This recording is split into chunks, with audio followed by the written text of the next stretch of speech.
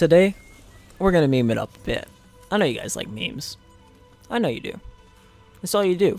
You sit on your phone and look at memes. I do it too. So today, we're covering the memes of Titanfall, the Grenadier weapons.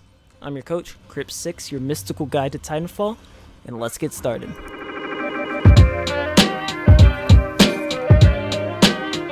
Now, this category is a lot of fun to use, but it's also pretty difficult to use. You have to learn to use your weapons to their full potential, and we'll be talking about how to unlock that potential.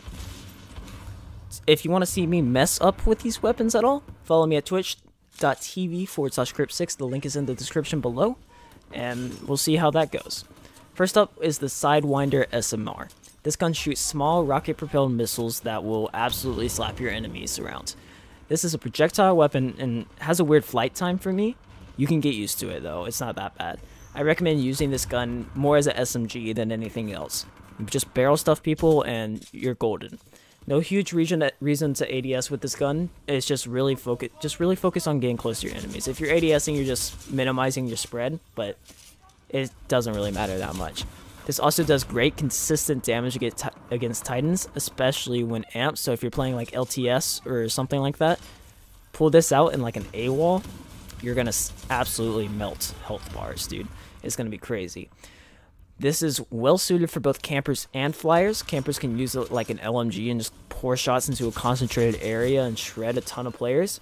And flyers can use it as an SMG and have just a good fun time with it. Next is the EPG, my personal favorite of the Grenadier weapons. This gun is just fun to use. It has a pretty strong splash damage, and as long as your shots are close to the enemy, it will take 2 shots to kill them. If you manage to score a direct hit on a pilot with the EPG, it will one-shot them. The balls of energy have a weird and slow projectile bullet speed, so it does take a pretty long time to learn to lead your shots, but you can get the hang of it pretty well. This gun I turn to if I want to nerf myself a little bit or perform a little worse but still have fun playing the game. I recommend slapping extra ammo or speed loader on there because you're going to be reloading a lot if you're just spamming it on the ground.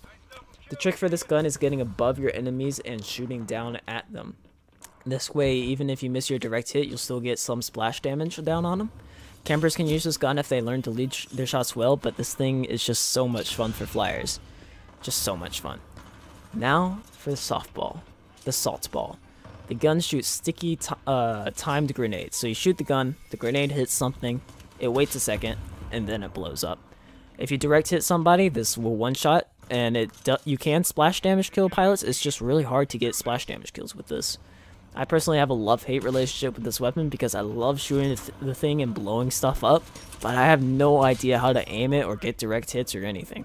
But anyways, it's a lot of fun, and I highly recommend slapping speed loader onto this, because if not, you're just going to be sitting there and pushing grenades into the gun, just pushing them in. And the reload time's just nasty if you don't have speed loader. For flyers, this is a weapon that is a ton of fun and can be pretty useful.